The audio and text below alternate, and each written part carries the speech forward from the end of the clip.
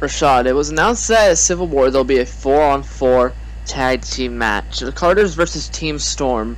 We would think that after Brian screwed you out of your United States Championship, you would want to join Team Storm and seek revenge against Kid Punk and the Carter family.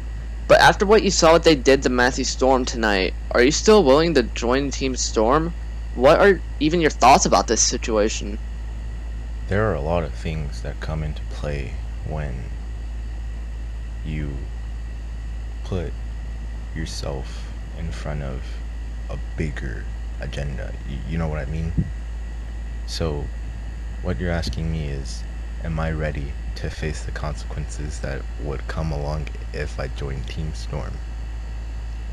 I want to end this Carter regime just as much as the next guy, and by any means is by any means. But willing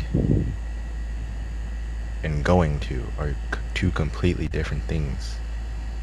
And I don't know if I want to side with Matthew just yet. But minds do change.